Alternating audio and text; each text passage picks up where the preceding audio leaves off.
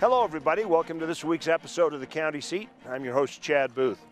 Today we are going to talk about the issue of the PLI, Public Lands Initiative.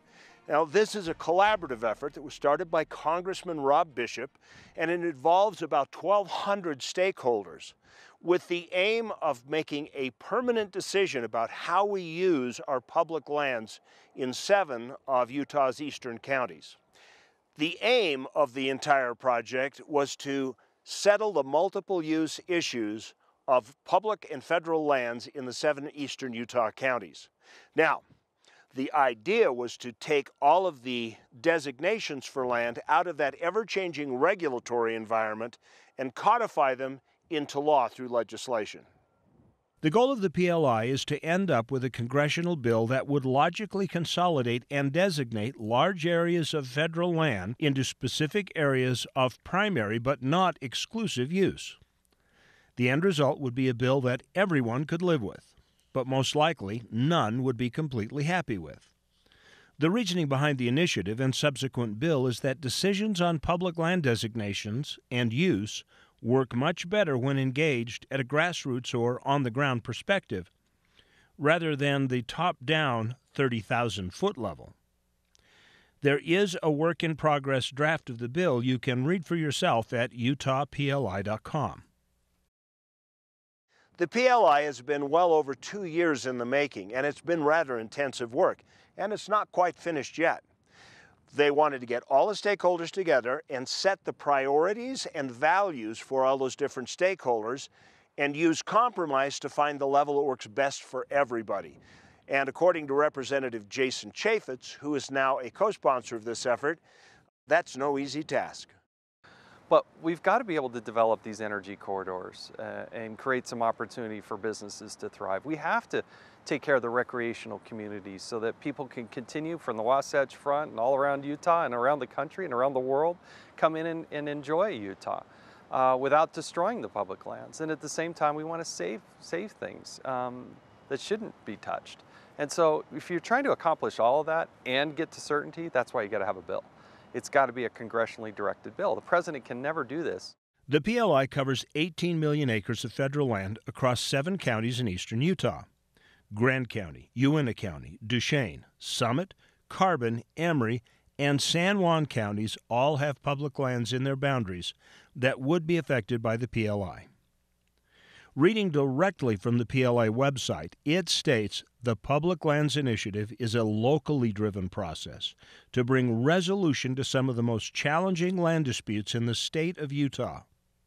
The PLI is rooted in the belief that conservation and economic development can coexist and make Utah a better place to live, work, and to visit. But the PLI has come under a lot of fire and criticism as well, mostly from environmental groups.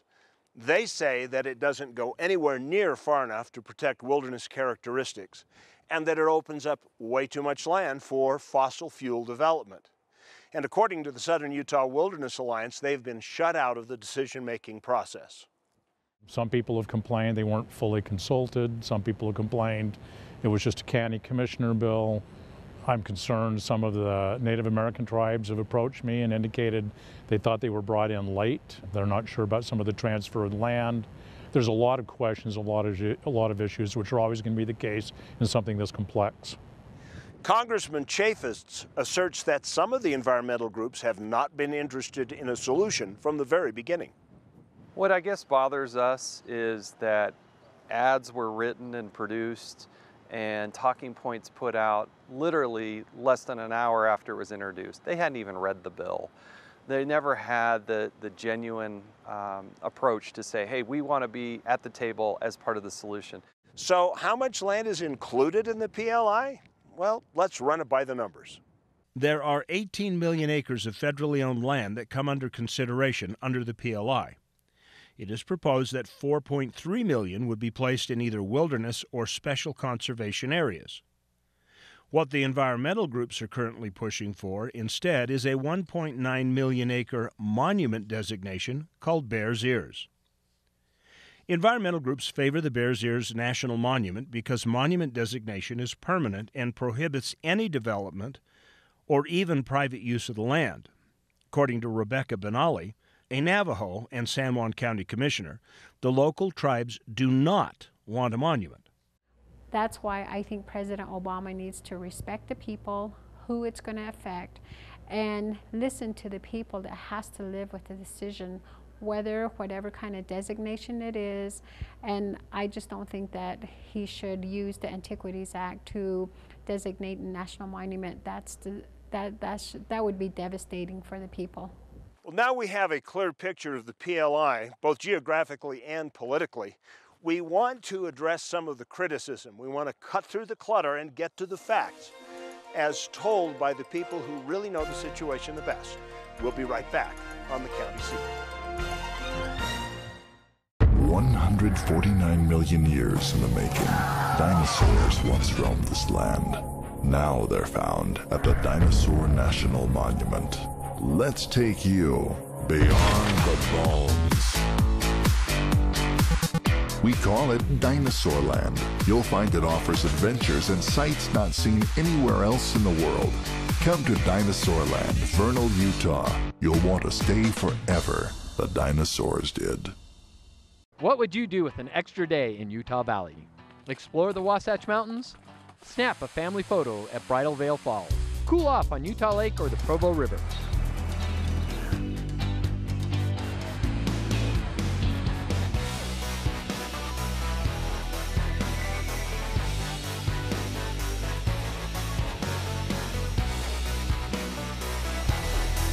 No matter what you're searching for, you can find it in Utah Valley. Bring everyone together. Color. It's something that can be seen.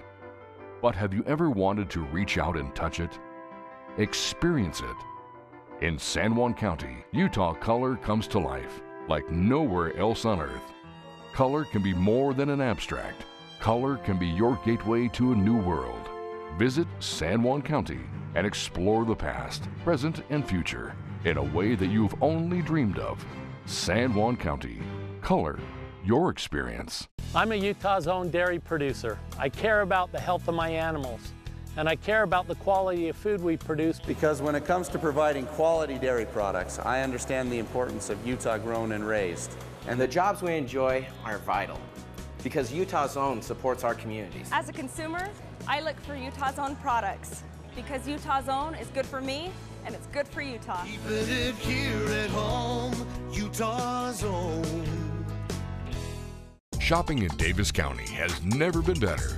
Experience Station Park, Northern Utah's premier gathering place for shopping, dining, and entertainment. With over 100 shops, Station Park is something for the whole family. Or explore the shopping possibilities this season under one roof at the Layton Hills Mall. Both are conveniently located north of downtown Salt Lake, just off I-15. Come take advantage of special discounts and a wide selection of stores. Visit playindavis.com for more info. Welcome back to the County Seat. Today we are talking about the Public Lands Initiative, the PLI. We started our show by covering the framework so that you understand what it is. Now let's address some of the criticism. Most primary of those criticisms is that the PLI does not put enough land under proper protection, not enough conservation. But is that really a legitimate claim? The current draft of the PLI protects or conserves 4.3 million acres of land, designates 301 miles of river as scenic and wild, and expands Arches National Park by 19,000 acres. While this may not sound like much in a bill that covers 18 million acres, the PLI only opens up 1.05 million acres to new recreation or economic development opportunities. The majority of the remaining land is undesignated, which essentially means that the current uses such as grazing can continue, but nothing new can happen on the land without going through a designation process first. What's interesting about the Bears Ears proposal for a national monument that's being pushed by the environmental group is that it only includes 1.9 million acres. Now, a monument designation, while not necessarily wilderness, does prohibit a lot of activities and may preclude the local tribes who rely on that land for their very physical existence. They collect firewood there to heat their homes. They eat pine nuts. It's a staple of their diet. And eventually it could lead to them being removed from the land, such as happened in Cameron, Arizona, when the Wupatki National Monument was made. It literally moved people off of their ancestral grounds. For the purposes of this discussion, it is important to understand the concept of wilderness versus designated wilderness. Most people would consider wilderness to simply be the wild, where there are no buildings or permanent residences of humans. But the legal definition of designated wilderness is much more prohibitive. Wilderness designation prohibits any kind of motorized vehicles, roads, or even motorized or mechanical equipment. In other words, designated wilderness means you preserve land in its natural state as opposed to conserving land in its optimum state. If you preserve a forest, you take a hands-off approach. It might burn. If you conserve a forest, you manage it to keep the forest healthy and protect it from fire. A wilderness designation is so restrictive that the camera that's taking the picture of me talking to you would be illegal to use inside a wilderness area. In addition to that, you couldn't go in on search and rescue to help save a family or a child. You can't fly over it, and you can't fight fires to protect it. So the design of the PLI is to put most of the area under conservation protection or undesignated. That way you can protect the resources and the artifacts without putting undue restrictions on them.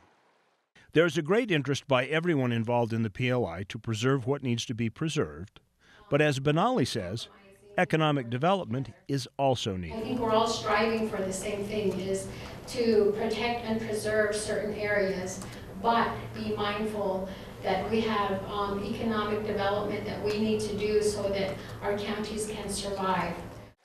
Currently, the PLI sits at 65 pages long. 39 pages are dedicated to conservation. In fact, there is so much protection that it has come under criticism from the people who would like to see more of the land developed and used. But Commissioner Jake Malore of Carbon County says, well, that's all part of the process. So the process was quite a lot like a business negotiation. Since my background is in business, it was very invigorating to be a part of. It was quite a thrill to be there and to participate. It was frustrating at times. It was also, there were a lot of good moments where you really had aha, wow, I understand you now, to a lot of the people in the room. The PLI isn't finished yet.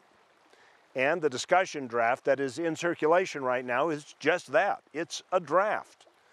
Conservation will continue to be an important part of this process, but there are other important issues that need to be discussed, and we will take that topic up when we return on this special edition of the County Seat.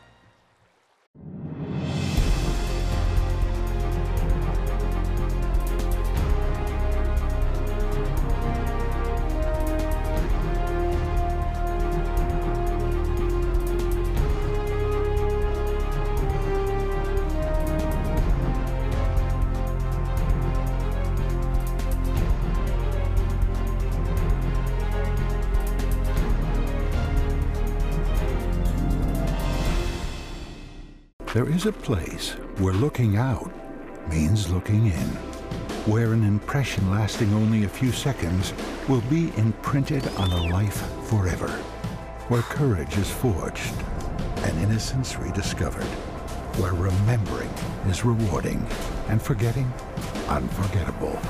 There is a place where truth is felt and where seeing is believing. There is a place. The weekends just never feel like they're long enough. By the time you get to a destination, you're worn out and you may need a vacation to recover from your last vacation. The solution is closer than you think, and that's just what you need. You can find the desert at Little Sahara, the cool refreshment of Yuba Lake, escape to the green of the forest on the Nebo Loop. Make your escape to Juab County. It'll change your family forever.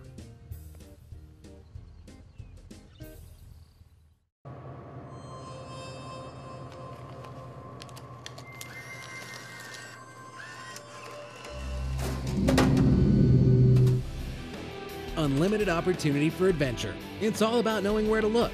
ATV adventures, rock crawling events, art festivals, and wildlife events. The opportunities are limitless.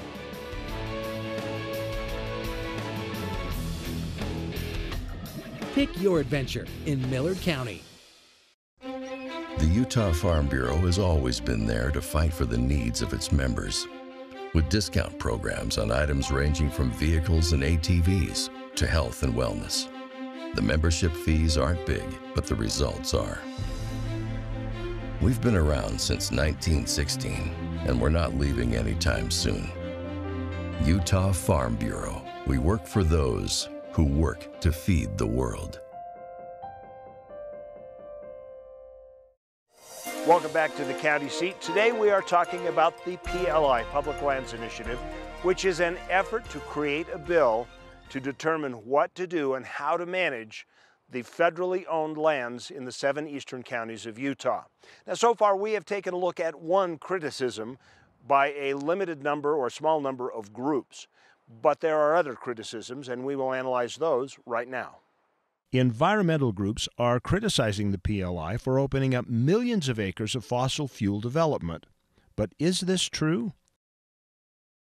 The current draft of the PLI only specifies a little over 1 million acres for development, both recreational and economic. In other words, even if every inch of that had some kind of fossil fuel underneath it, we would still be nowhere near millions of acres. In fact, the draft outline specifically states in Title 11, Long-Term Energy Development Certainty, that only lands that the BLM has already identified as being open to energy development can be used to do so.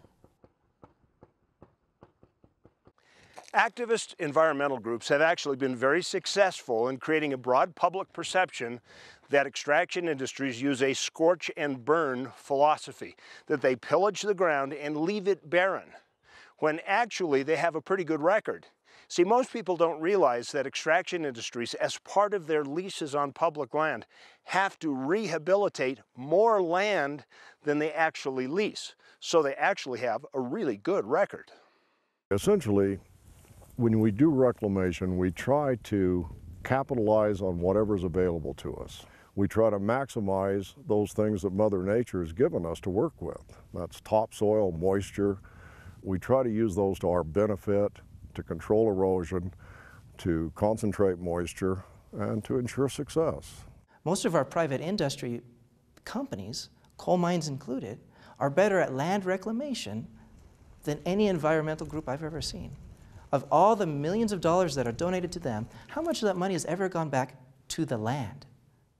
The current draft of the PLI outright states that there will be no energy development leases of any kind on the 4.3 million acres put under protection under the proposal.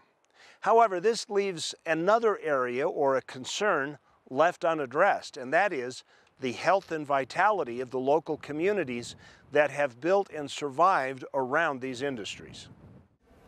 I think people that don't understand this issue, that aren't members of that group, need to understand that this is where we live. We, our families, have made a living off this land for years. And we've been great stewards of the land through ranching, mining, hunting and fishing. We love the land, we recreate there. I take my kids out there to view the beautiful places. And with all the development that's gone on there, nothing's been impaired. The views are still there, the majesty is still there, it's still awe-inspiring. Commissioner Mellor also says that people choose to live in these counties because they love the lifestyle and they love the land. We love it so much that we have chosen to live there, where there aren't big strip malls, where there aren't all these other things. We live there, we love it in rural Utah, and it's where we're passionate to live. And we understand what will be a detriment to us better than somebody who's never been there or who's visited once or who doesn't participate with us in what we have to go through, the sacrifices we make to be able to live in rural Utah.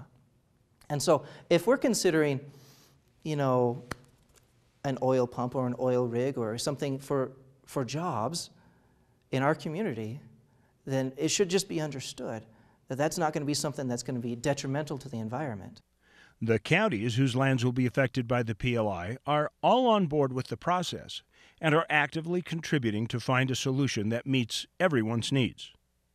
Any and all who have taken a stake in the process have been involved, which brings us to the third criticism, the idea that these environmental groups were not involved in the PLI process. Casey Hope says that just isn't true. We gathered local stakeholders of all different kinds, and we invited some of these environmental groups to come in as well, and everybody got to have input and talk about what their needs were. And that, to me, is the success of it, is having not just the commission or not just the energy group, but all multiple users, from grazers to energy users, all the way through. And some of them complain because they're now being excluded from PLI conversations. And it's not that they're intentionally being left off. They've been included from the very beginning, but now they no longer want to cooperate. They no longer want to participate at the level that we're all participating and compromising and negotiating. In the beginning, I mentioned that this process has been a process of negotiations. All the stakeholders have shown up to the table, even stakeholders who really don't have a stake. We've been giving things to. Nature's Conservancy and Pew and all these other organizations have been in Carbon County from Washington, D.C. We've listened to what they had to say. We took into respect and consideration what they had to bring to us. It would appear that SUA and the Grand Canyon Trust's growing distance from the PLI doesn't come from exclusion in the process, but rather from their own choice. We've had meetings with people, and we've done hours and hours and hours of work to provide them what they want, and they come to the table, completely disregard everything that we've done. They haven't even looked at the maps that we've sent them week after week, and they expect us to give them more. And we've already given thousands of acres for this type of use or that type of use. And some people just aren't as easily satisfied. Where I believe barriers in our tribal coalition seems to think that PLI process doesn't work is because they took themselves away from the table once they began this movement with different environmental group. And so they took themselves away from the table. In their mind, that might be what they say is not working. But how can you criticize a process when you take yourself out? So to me, that's the criticism, and it's really simple. If you want to be part of something, you don't give up. And you don't start a blame game because you made the decision to take yourself out of the process. Even if you don't want to take these commissioners' words for it, take a look at this footage. The county seat shot video of a road trip sponsored by Congressman Bishop and Chaffetz to tour some of the lands being discussed in the PLI. And you can clearly see David Garbett from the Southern Utah Wilderness Alliance, the most vocal and antagonistic environmental group criticizing the PLI. Not only was this group included, but they were also clearly involved in the discussion. We'll be back with some final thoughts about the PLI and its detractors in just a minute. There's a little place on a Utah map where I was raised, where my heart's at, where the sagebrush grows wild and high, and the stars come out at night. Oh, there ain't nothing like being raised in the basin with a Ute reservation, skiing starvation, that Duchesne County life. Kanab, base camp for your southern Utah adventures.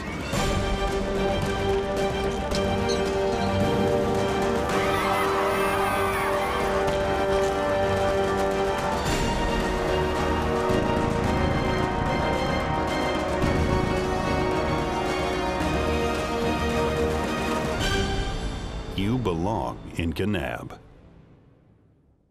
Let's be honest, you don't know much about Beaver County. Well, let me tell you about it. It's the birthplace of outlaw Butch Cassidy and adventurer Philo T. Farnsworth. Some of the best skiing in Utah is at Eagle Point. You've got camping, Canyon Breeze Golf Course, Crusher in the Tushers, Beaver Territorial Courthouse, snowmobiling, renewable energy, Pioneer Car Show, Squeaky Cheese, Ghost Towns to explore, best water in the country, Paiute ATV trails, Old Frisco Kilns, horse racing, hunting, fishing, and it's a good place to live. Beaver County, mountains of fun. I could tell you more, but why don't you come and see it for yourself?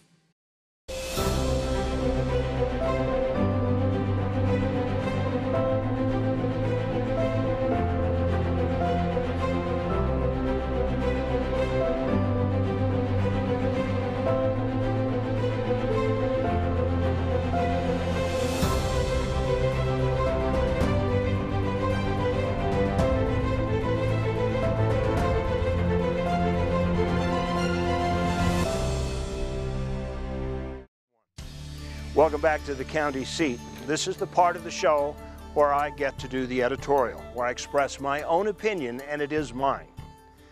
As I see it, we have come full circle on this PLI process, from the beginning right to where we're headed.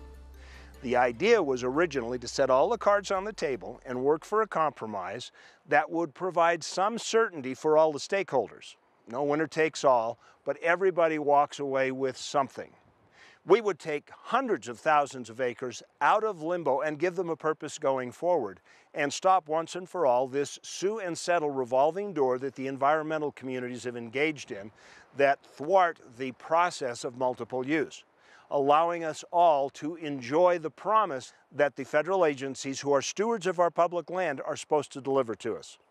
Everyone that was at the table dealt their best hand and got the best compromise they could. And when that was done, the environmental groups, some of them, backed out of the process and have now gone to the president, using this process as justification for him to manage by decree. Now, I don't know where you sit on the political spectrum, but to me, that kind of action seems more like the action of a distant crown than a republic of the self-governed. We've given you a lot of information today about the PLI, and I'm sure it's contrary to a lot of what you've heard in the media. So I encourage you to find out more for yourself. Go to their website, utahpli.com, and find out the details about the Public Lands Initiative. As always, thank you for joining us today on the county seat. Remember, local government is where your life happens. This is a unique opportunity for you to be involved and be part of the process. We'll look for you next week on the county seat.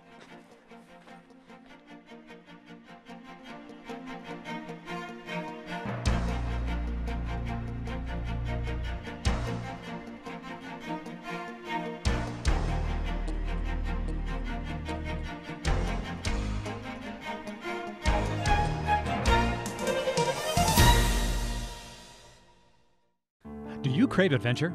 Do you want to escape and find a new world to discover? Do you sit around wondering what to do next?